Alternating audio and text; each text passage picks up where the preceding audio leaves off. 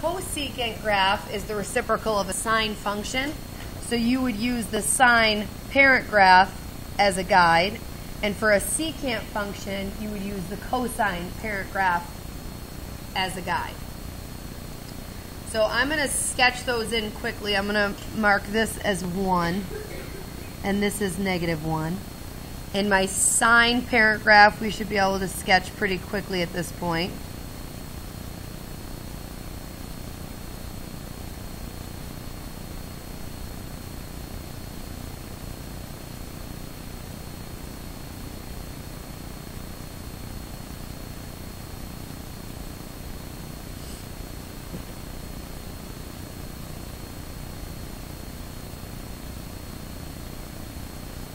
I'm just going to write down that this is y equals cosecant x.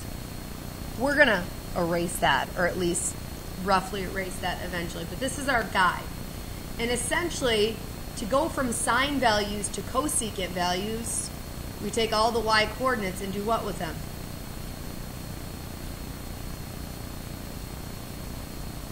If they're reciprocal functions, then, for example, the sine of pi over 6 is what? Oh boy, you're going to have a flashcard quiz tomorrow.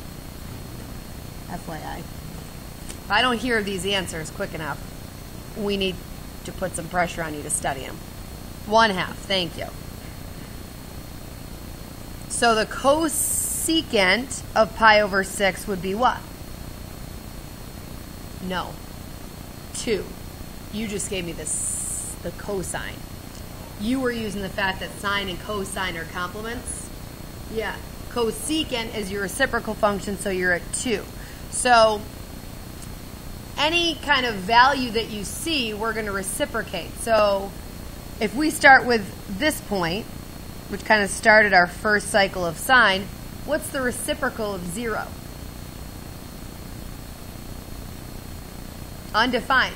So just like we saw with tangent and cotangents, if you have a sine graph and you're actually trying to use it to graph the cosecant, any place where there's a 0 is going to turn into an asymptote.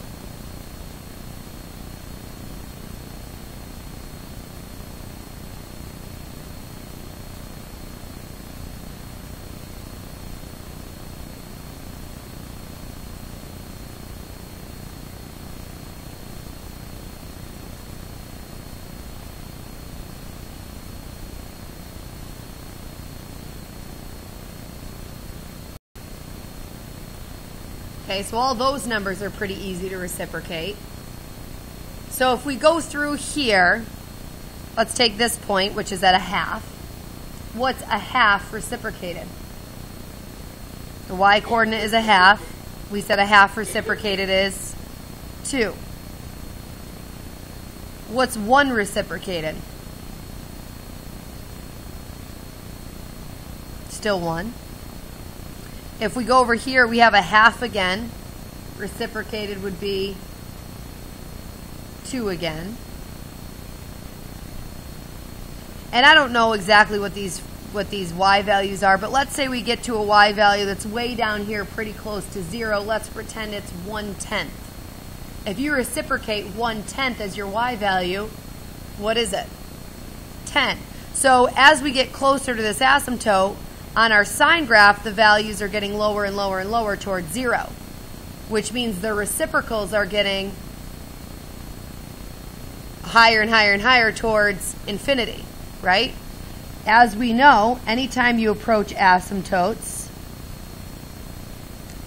vertical asymptotes, I should say, your graph heads off towards one of the infinities.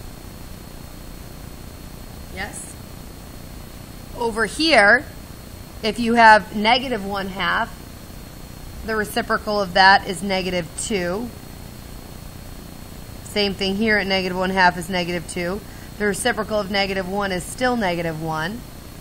Again, if you think of a really, really small y value like -1/10, I reciprocate that, it's going to be 10. I get even closer and I do like a y value of -1/100th, it'll be 100. So this again So if you had to visually describe what it appears is happening, even though this is going to be like a not technically right explanation, what does it look like is happening to get from the sine graph to the cosecant graph?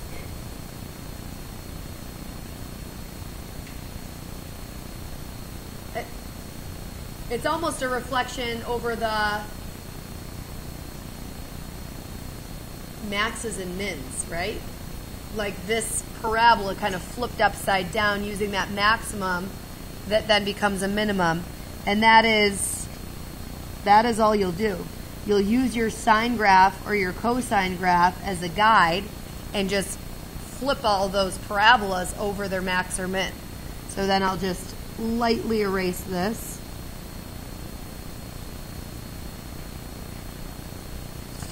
And that is a cosecant parent graph. To see it on your calculator, you would do 1 over the sine of x.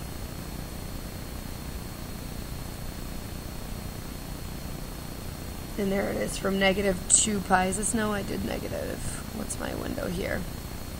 Negative 2 pi to 2 pi, just so it looks the same as our graph. My graph went up to 2.5. Negative 2.5 to 2.5. So now this should look exactly like your paper. Good? Okay? The period of this is still 2 pi. It's still up, down, and then that cycle will repeat. Up, down, so it takes 2 pi to repeat. We can't really talk about amplitude again with cosecant graphs. When things go off towards infinity, you can't really, the only way you can talk about amplitude is if there's a wave. That should sound familiar to science. And then your secant graph is just going to use the cosine parent graph.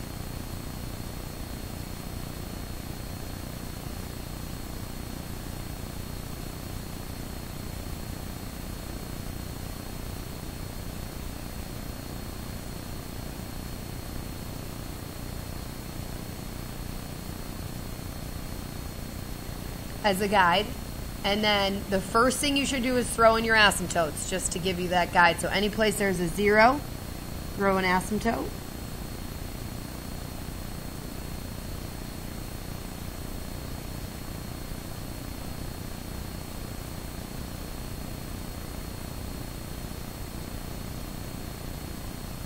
And then we just flip everything.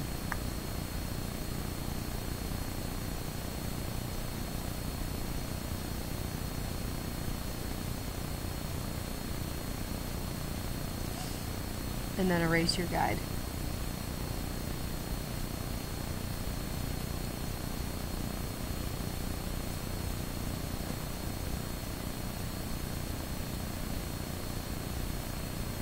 So our domain and range definitely changes a bit. For our domain, x can be any real number except x cannot equal what? How would you describe what x cannot equal?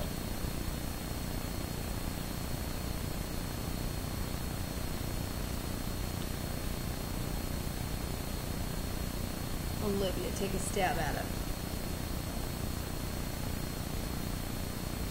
Close. Like 2 pi over 2, though, is a multiple.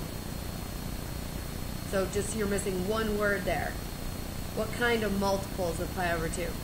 Odd multiples of pi over 2. So you would probably say something like this. X cannot equal k pi over 2, where k is an odd integer. Honestly, if you wrote x cannot equal odd multiples of pi over 2, I'd be fine with that if there was an open response. It's just probably not going to show up looking like that. It would, they use k as like a random coefficient a lot of times with stuff like this, and they just say that k is an odd integer.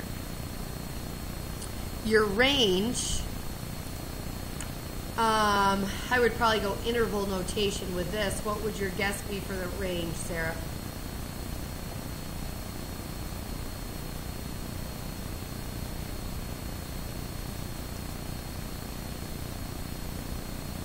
Well, what's the lowest value that this ever reaches? What's the lowest y coordinate that's ever going to get touched? Negative infinity up until what? And everything in between? There's some stuff in between that's excluded. So negative infinity up to what first? And then we'll do a union with something to infinity.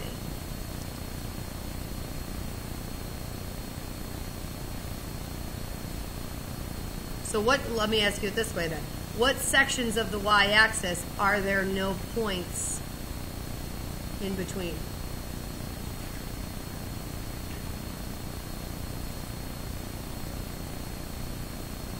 And above.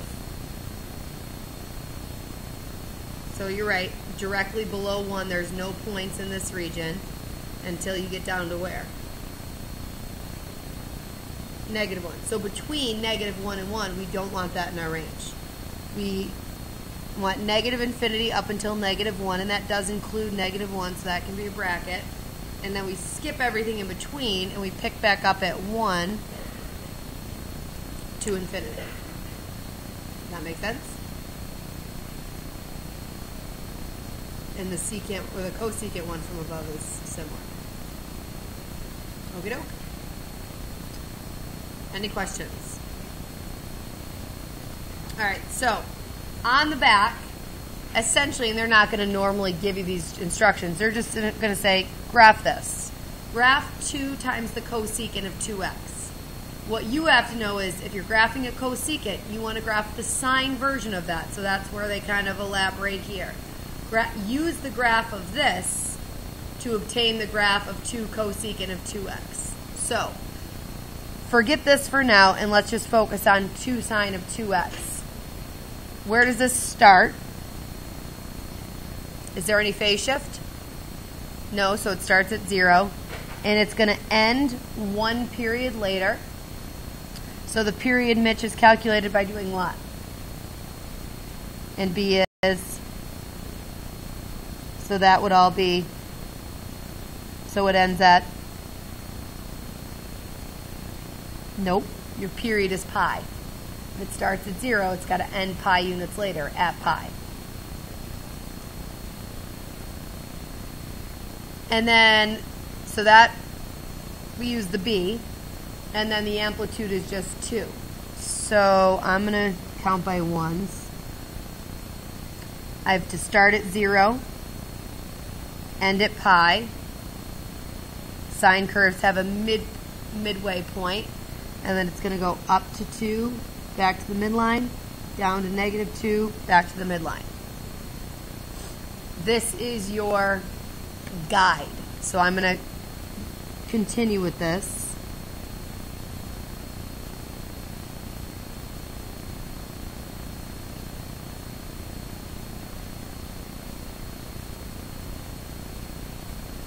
That's 2 sine of 2x.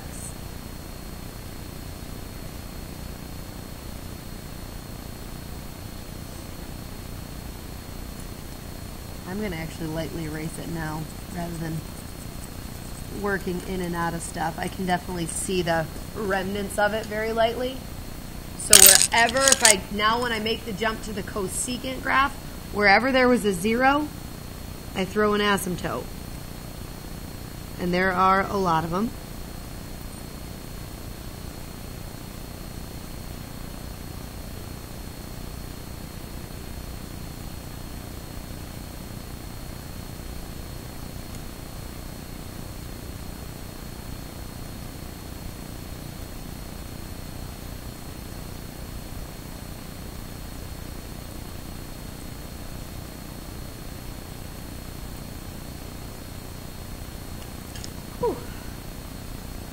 And then that reflection off of the maxes and mins occurs.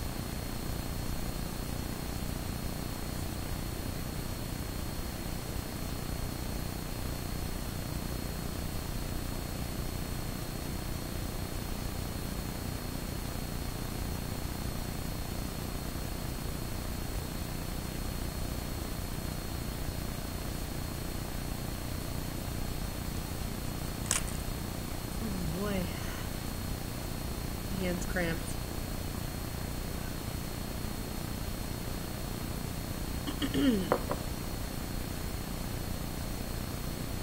Yep.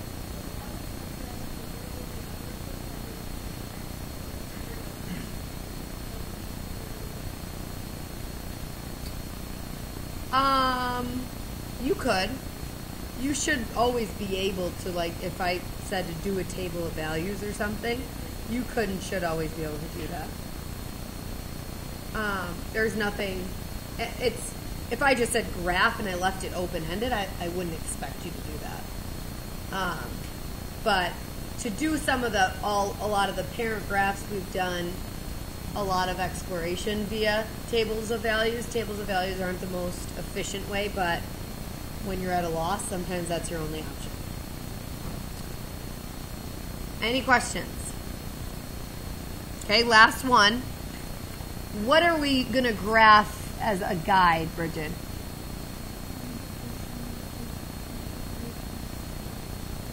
Perfect.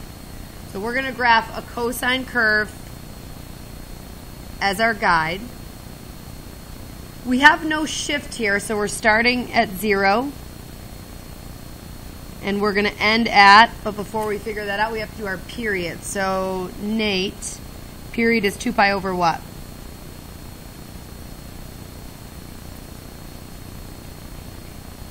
Very good. 2 pi over a half, which would give you what?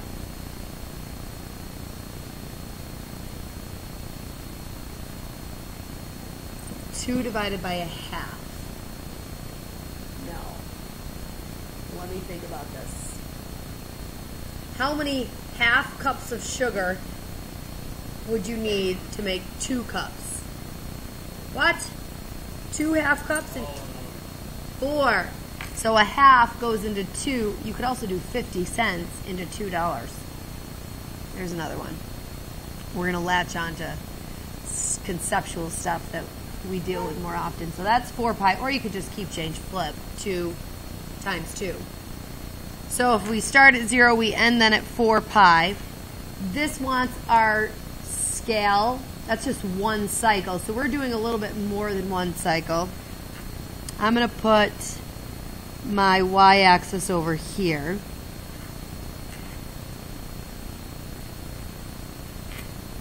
And every 2 units I'm going to call pi. So this is negative pi, 1 pi, 2 pi, 3 pi, 4 pi, 5 pi.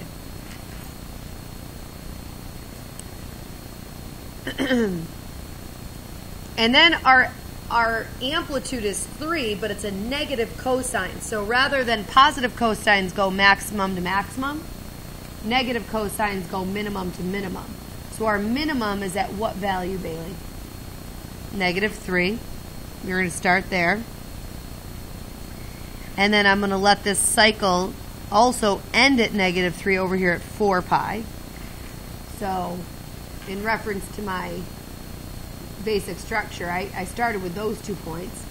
Halfway in between is going to be my maximum. So that's going to be at an x-coordinate of 2 pi. I have a maximum of positive 3. And then zeros in between those. So this will come back up, and this will come back up.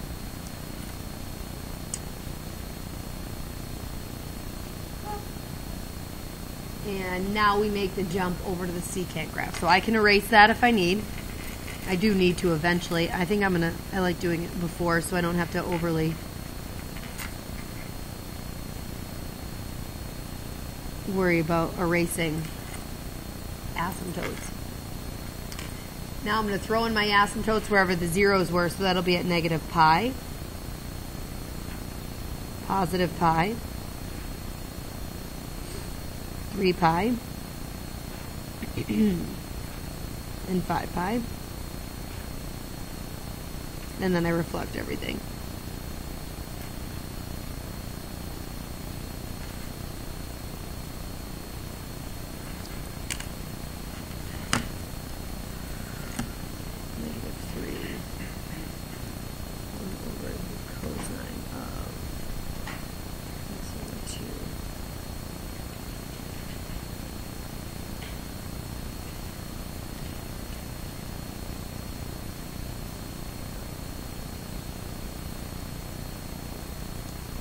Okay, so if I graph this, -3 to type in secant, I have to do 1 over the cosine, of whatever.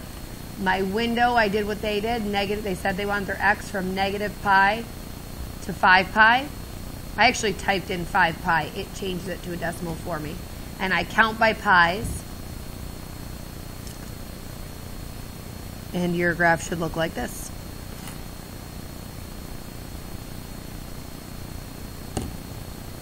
Good?